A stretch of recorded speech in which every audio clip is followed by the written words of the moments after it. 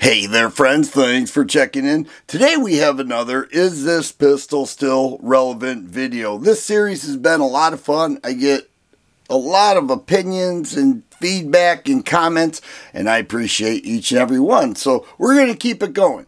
Last week I featured the Beretta PX4 Storm. A lot of people love the PX4 series. This one is very different. It was originally produced for law enforcement, made its way to the civilian market. It's a full-size handgun with 17-round magazines.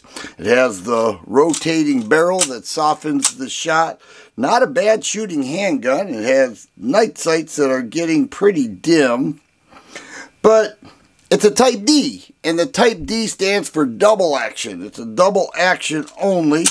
So here we have a long, heavy trigger pull with a full reset.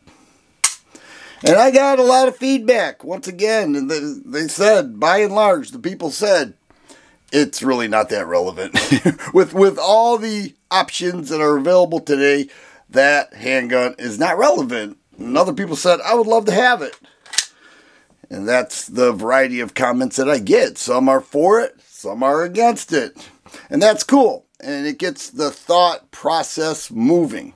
But what I have today, I think will also get people thinking. And I bet you haven't thought about this gun in years. And I'm going to cover up the name of it. Do you know what that is? It has aluminum frame, 3.1-inch barrel. And here's what it is. It's a Kimber Evo SP. SP stands for striker pistol. This was the model that replaced the Solo.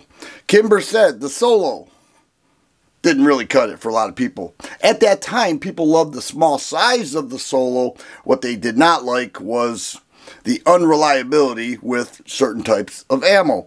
And Kimber said they got it right with the Evo SP striker pistol with the aluminum frame. And about 5 years ago, when this was produced, single stacks were still a hot item. And this has 2 single stack magazines, 3-finger contact, aluminum frame, striker fire pistol with night sights. Not a bad shooting gun. The trigger is a little bit heavy. It's like on the 6.5 pound trigger scale on my scale.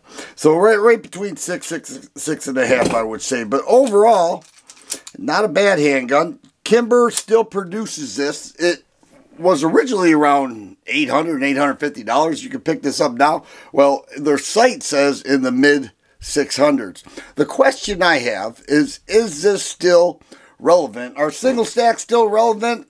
Now, this drives a firestorm of thought because some people say, no, you should have the double stacks now. Why not? Offers more capacity. And other people say, yeah, I want the single stack because I'll stick that thing in my pocket because it's thinner and it's easier to carry. It has a reversed crown barrel, disassembles somewhat like a 1911. It has the trigger tab safety in there, cocked striker indicator right there in the back of the slide, a polymer grip that is replaceable on an aluminum frame and has interchangeable back straps. It comes with another one in the case.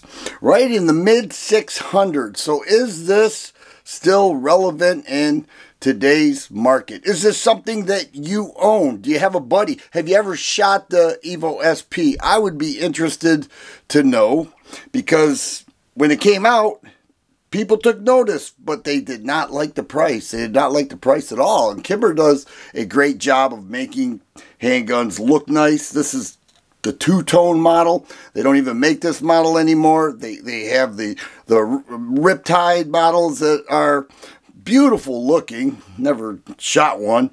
But the Evo SP sort of made a big hit upon its launch. I've had this for 5 years now. And the trigger is a bit heavier, 7-round mags. Is it still relevant in your eyes, or is this irrelevant? It's not relevant compared to what you could get for $600, $650 somewhere in that range.